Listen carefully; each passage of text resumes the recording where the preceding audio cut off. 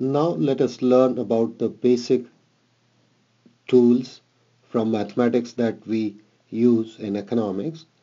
And what you should remember is economics is an applied field, or in a way something like applied mathematics. And the level of mathematics we'll use in this course will be 7th or 8th grade math. Now in economics, what we are interested in analyzing is the relationship between variables. And most of the times, to keep life simple for ourselves, we look at the relationship between two variables. The relationship between two variables can be represented in terms of a diagram like this one. And this is called a two-dimensional diagram, something you must have seen when you were in school. And on the horizontal axis, what we have is the value of a variable which we'll call x. And then on the vertical axis, you have the values of a variable which we'll call y. Why are they called x and y? They're simply by convention. And what we do is we draw these lines, we join them, and wherever these two axes or lines meet, what you have is the point of origin. And then you divide each of these axes, x and the y-axis, into parts, and then you label them. So what you have is 1, 2, 3, 4, and so on the x and the y-axis. Now suppose you are given a point like A, which is represented, or which equals 3, 4. Whenever we write numbers like this, remember this is an ordered sequence. That means the placing of each number has a meaning.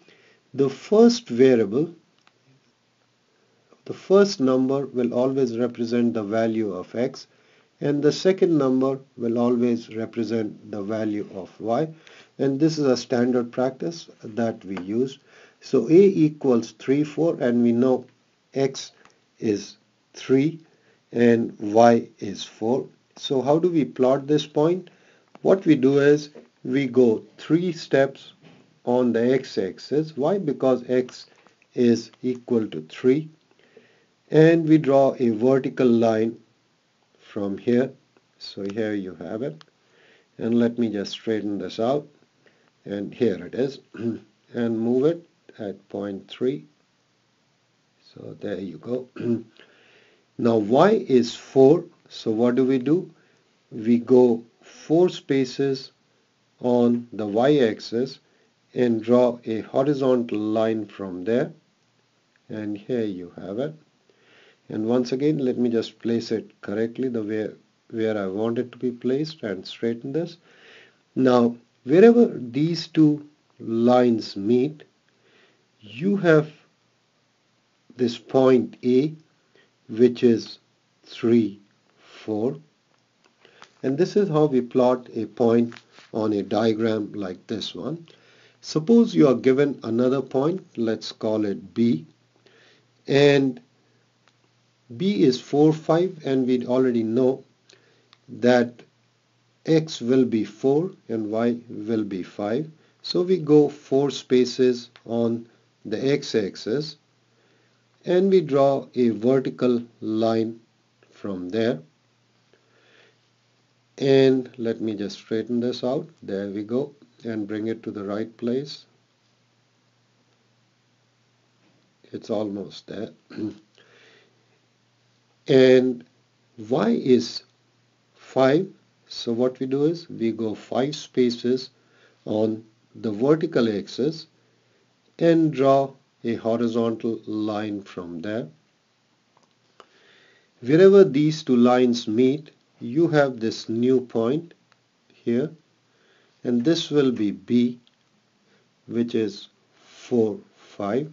So this is how we plot points onto a diagram like this one.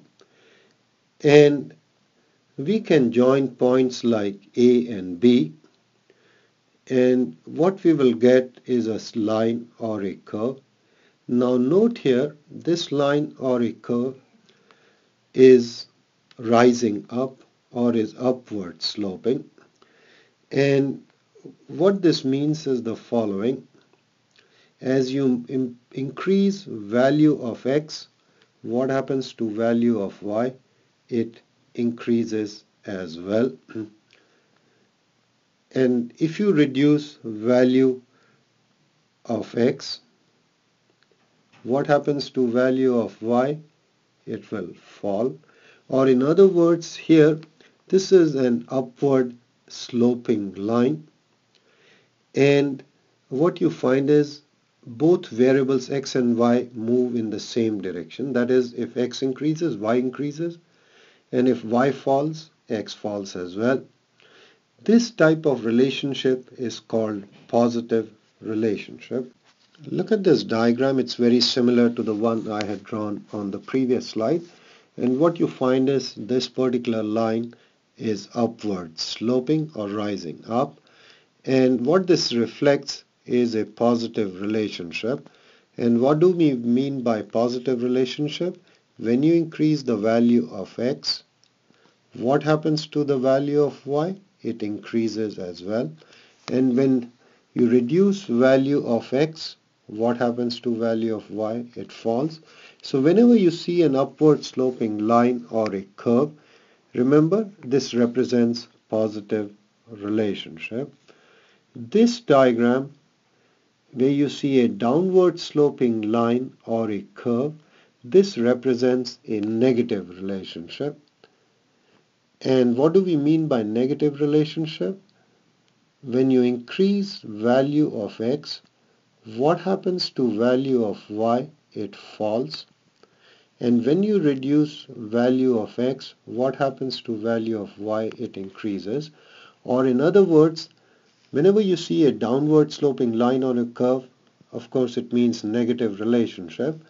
And by negative relationship we mean x and y or both variables move in opposite direction. When one increases, the other one falls.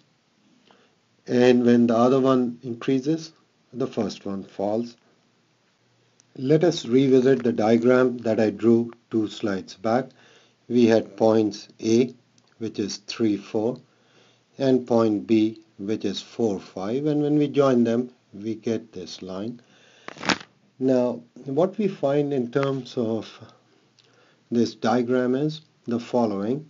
When you increase x by 1 unit from 3 to 4, what happens to y? It also increases by 1 unit from 4 to 5. Or in other words, what we get by looking at this diagram is by how much does y change when x changes by 1 unit. And I have typed this out, and here you can see.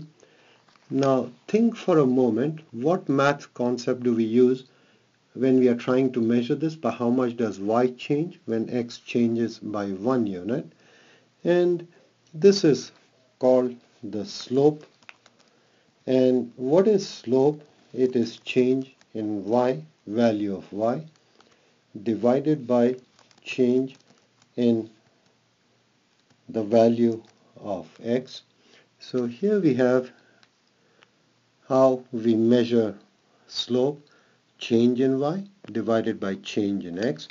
Whenever we use the term change, what it means is you just work out the difference between two consecutive values of that particular variable, and that's what it is. So what will be change in x? It'll be the change in the value of x, and that is it changes from 3 to 4. So you just work out the difference, 3 minus 4. And what will this be? This will equal negative 1, negative 1. Similarly, we can figure out what will be change in y, and that will be 4 minus 5. The difference in two consecutive values of y, and this will be negative 1, and you divide change in y by change in x. So what you have is negative 1 divided by negative 1, and this equals plus 1. So when you see a number like plus 1, it implies two things. Number one, look at the positive sign associated with the slope. When you get a positive sign associated with the slope, what this reflects is a positive relationship. What does this number 1 mean? It simply means when we increase value of x by 1 unit, y changes by 1 unit. If for some reason, in some other example, you had a slope value of negative 5, what this would mean? When you increase value of x by 1 unit, what happens to value of y? It falls, and by how much? By 5 units.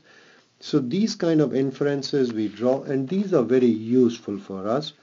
For example, if my income increases by $1,000, by how much does my savings go up? Or if the temperature outside falls by say 20 degrees, what happens to my consumption of coffee?